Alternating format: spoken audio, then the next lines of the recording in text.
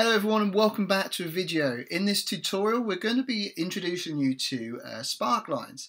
So Sparklines are the ability to have charts in the simplest term, but actually to have these charts stored within a cell. So this is particularly useful if you've got a concise summary that you're wanting to present, or you just want to add this as a quick visual to your existing data rather than having to insert fully fledged charts or do any pivot tables of sort. So what I've got is some example data, what you'll see on the screen now, going from columns B to E. I've actually reused some similar data to what we looked at in a previous video, so if the format looks kind of a bit similar, that's why. So apologies for sort of recycling some information, but I just thought it was it'd be a good use for this video, and it's actually what sort of sparked me onto this video in the first place. So what we're going to do for Sparklines, very simple to add in, and you can see I've increased the space I have in row 2, so the height of it, just so it's a decent bit size to fit these charts in so they actually look visually appealing rather than too small. So in order to get the Sparklines up, all we need to do is go onto our Insert tab in the ribbon and over towards the right hand side, and it might be in a slightly different order or location for you depending on what version of Excel you're using, but you want to look for the group of Sparklines that, like I say, within the Insert tab, and we'll just start off with a column. So if you just go and select column, you'll get this pop-up box and you'll be asked for two pieces of information. So the first one is the data range, so the range obviously what contains all the data. We're going to have a dedicated chart per each column, so one for January, February and one for March. So to get started, we're starting with January. All we need to do is select this the first option to do our range, and as you can see, I was going to select from rows 4 to 8 of column C. We go back into our pop-up, and it's already been selected for me, but if it wasn't, we could just either type or select the cell reference of C2. This one we've got selected here, in which we want the chart to be stored into, or the Sparkline to be placed. Once that's done, if you go OK, you can see that a chart has now been published into that cell for us. And if I click away, you can see take the border away and you can see what it looks like. Obviously, if I wanted to, you could reduce the size of this row depending on what space you have available. But again, for the demonstration of this video, just make it nice and big so we can clearly see what's going in there. First thing to point out with this is the range in terms of the scale for each of the bars. You'll see they're on obviously different sizes because obviously there's different values below. So if I was to change one of these, so let's take this 20, it was quite a small one, and let's make that 30. Once I hit enter, you can see everything automatically updates for us. So there's not much where we actually need to do there. One thing's worth noticing is, in terms of these Sparklines, you'll see there's a couple of very small ones, so like this very first one and this fourth one here. So they look very small, but actually they're the same value of 25. And the reason they look small is when using these Sparklines, it uses your minimum value as the sort of the starting point, and your largest value as the top point, and that the range between those two values obviously is the range between your chart. So sometimes that can be a bit misleading, but it's just something that you want to factor in. It's particularly useful once you get into trending information because obviously it clearly defines and shows you the trend. And this might be better illustrated if I just copy this across to February and March. So in order to do that, get this graph for February and March, we don't actually need to go back into the ribbon at the top for the insert. All we need to do is select our existing chart. In our bottom right corner we have our little square we can drag for those two other columns, and you can see the information is populated in there.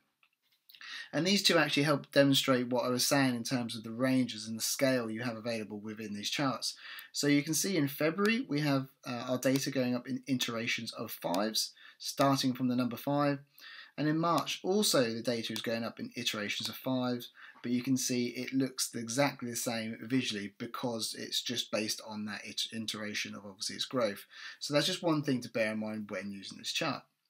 So let's just update my data slightly a bit so it looks a bit more on there. Perfect. So the flexibility and some updates we can make to this chart just to make them look a bit more visually appealing. So having selected the chart of choice, so I was going for my first one in C, we've got now this Sparkline tools and we can go into the design tab.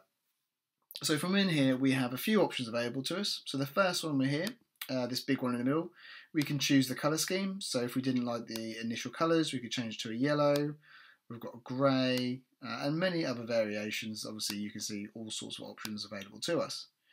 What I'm just going to do is just delete these last two because it's a bit confusing on the screen. So if you want to get rid of a sparkline, you just have to remember that you can't just do your delete button. You have to select and then use this clear option that is available under the sparkline tool. So if I just go in here to clear and go clear, select the sparklines, you can see it gets rid of those two. So going back into this one and have a look at the options we have for formatting. So we've looked at the different colours what we can have available to us in this centrepiece here. And then you'll get notice these selection points that we have. So this is allowing us to call out various aspects within our chart. So the first one we've got is our high point. So if we select or tick high point, what it will do, it will call out the largest value to us. So we can see at the moment 50 is in Manchester, so the last column. If I was to change Edinburgh to 50, obviously because they're the same values, it's going to identify both of those as the highest point and therefore colour them. But obviously change that to 45, you can see how that high point is now changed to a different column within our graph. So let's go back into that. So that's our high point.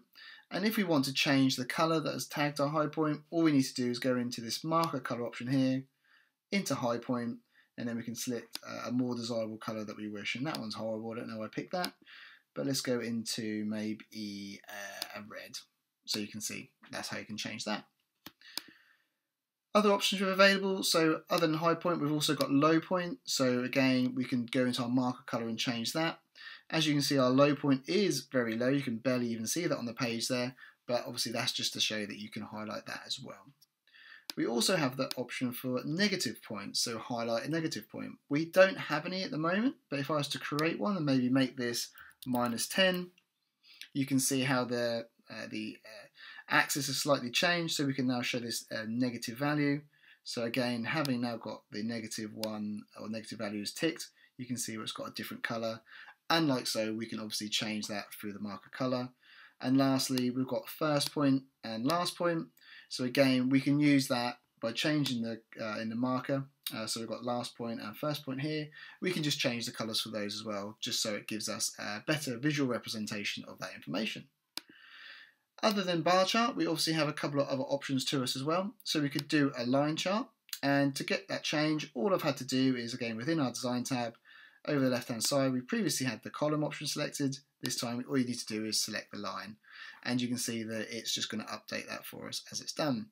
And because we've got the first and last point ticked, you can see it's put those little dots on the start and end, just so you can see those positions.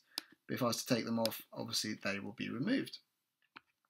The third and final chart option we have is the win and loss. So that's just achieved by selecting this button here, the win/loss. And this is just a binary option. So all it's going to show us is if it's a positive number, it's going to give the +1. So that's why everything, all positive numbers are the same.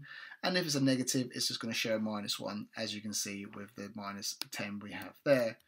And alternatively, if you had a 0 value, it's going to be a 0. So you're therefore going to have no value demonstrated there.